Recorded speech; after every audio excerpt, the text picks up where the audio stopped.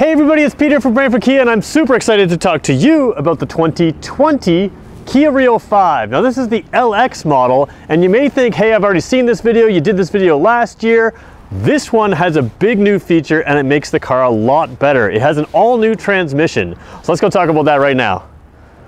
So yes, we're going to talk about the transmission, and if you're not interested in the transmission of this car, you will be interested in the rest of this video because we do a full walk around of the video. So first of all, let's talk about what's underneath here. Well, when this car was redesigned for this style of body, it has the same engine as the previous generation, but they actually dropped the horsepower. So it was around 132, now it's around 120. That's still class-leading horsepower in a small car like this. But the reason they did that is because they moved where the power makes its peak power into the more drivable range. So if you rev the previous model out to the red line, you had peak power out there. Whereas in this car, the power is in a more usable spot. Well, now what they've done is given it a transmission and it transforms the car. It makes it a lot better. So the transmission is called an IVT transmission. Now you may have heard of a CVT transmission. It's the same basic thing. And if you read car reviews all the time, you're gonna hear car reviewers hate CVT transmissions. First of all, they hate them because some of them were terrible, especially the early ones. They were really bad.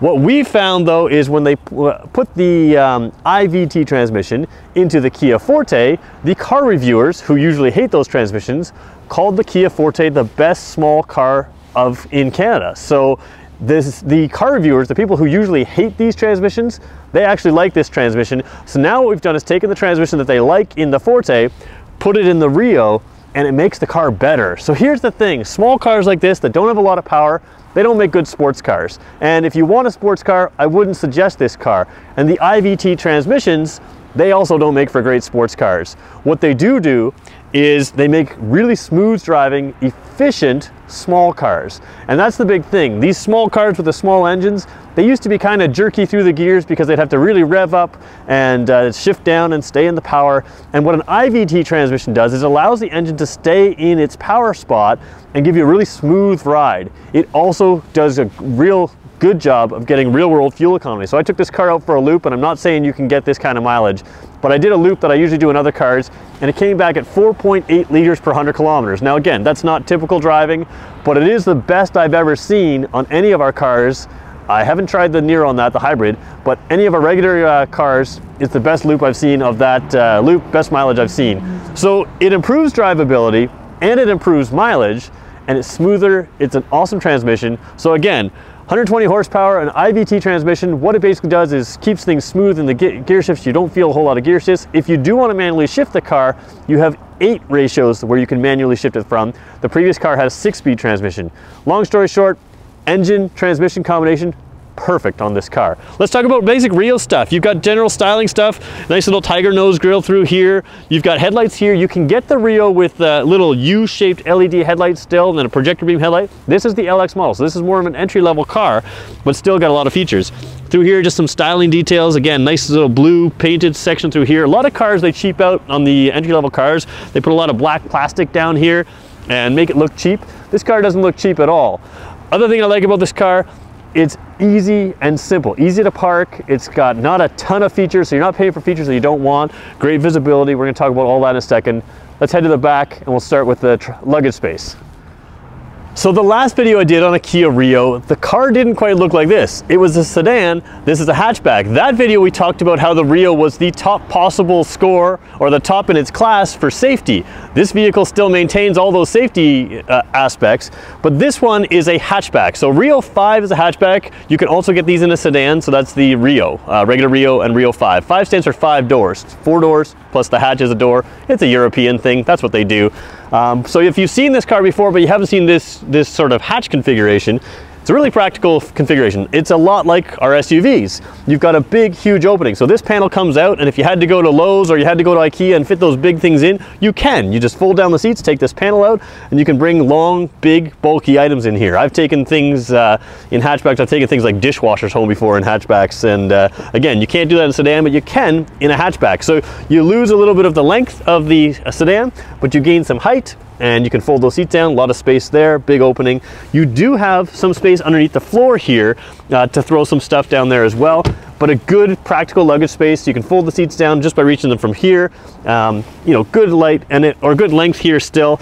And if you have items that roll around, let's say you go grocery shopping, you've got a bit of a floor here. A lot of floors are level with the back here. This one is set lower down, so you can have things that won't fall out as soon as you open the hatch on this.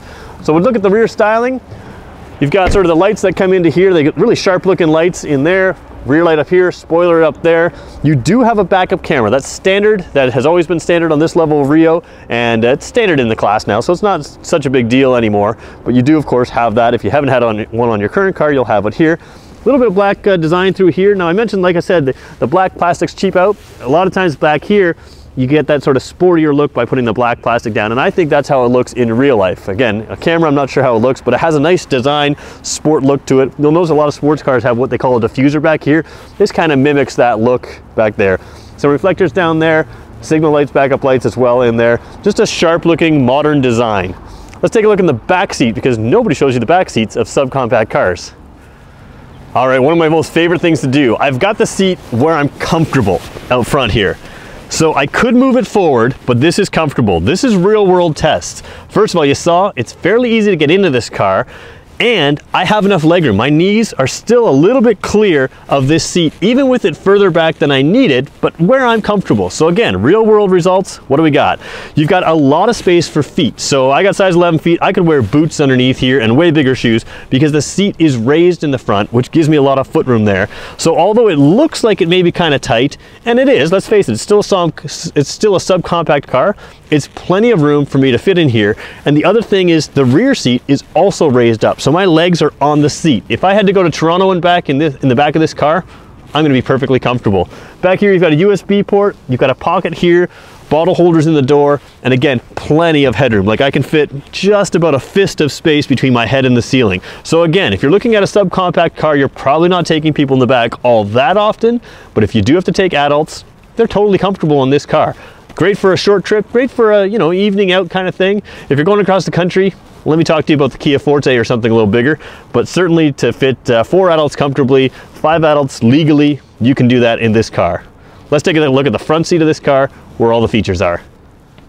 All right, the front seat of a subcompact car. Now there was a time where this was kind of punishment. You bought these small cars simply because that's all you could afford and you didn't want to buy a used car. Now what you're buying is a whole bunch of features, but not crazy features. So you're not getting this, you know, surround view cameras, you're not getting all those things.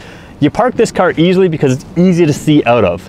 It's got a short rear end. You can see exactly where your rear wiper is. You know that's where the back of the car is. You still got a backup camera in here, but you're comfortable. And that's the big thing. These cars used to be uncomfortable. They would cheap out on them. They'd have cheap seats, they'd have cheap feeling everything. So let's talk about that. First of all, you got fully comfortable seats here. If you are a shorter person or a taller person, you can bring these seats down, you can bring these seats up. You still have a steering wheel that is telescopic, so you can get that comfortable wherever you want it. Higher trim levels also have this is tilt. Higher trims also have a telescopic steering wheel as well. So again, we're talking base level, entry level car here. Base level, entry level car with an automatic transmission. I mentioned that transmission, it's really fantastic. Let's look at a few other features. We mentioned the screen up here for your backup camera. Not only is it a backup camera, you have AM, FM, and satellite radio. So when you do drive across the country, and again, if you're in the front seat of this car, you can drive across the country, but when you do that, you've got satellite radio, which works all across North America. You never have to change the station. Works really well, and when you buy a car from us, you get 3 free months of satellite radio. AM, FM, of course, no problem. And like I mentioned, the backup camera, which is nice and clear. Down here, simple, easy to use climate control. So dials that work, easy to understand, easy to work. Below that, you have a really cool system. You have a tray on the bottom in front of your gear shift, which I'll show you a picture of right here. And then there's a tray on top where you can set your cell phone. We all carry cell phones with us now. Now you've got a space to put your cell phone where you're not throwing your coins and your junk and everything else on top of your cell phone. It's a nice sort of private spot just for your cell phone. Works really well. Further down, right by the gear shift, heated seats and a heated steering wheel. Now, a lot of our cars have heated seats. A lot of our cars have heated steering wheels. You may not expect it in the Rio, but you get them here, and not only do you get them, they work really, really well. This seat gets really hot, hotter than some of our other cars. Same thing with the steering wheel heat, gets very, very warm, so you're comfortable. A day like today, where I'm wearing a winter jacket for the first time to do one of these videos, first time this year, it's really comfortable. I love having the heated steering wheel. Once you have that, you just get used to it. You've got a touchscreen stereo system here, so you don't want to have to wear gloves when you're driving.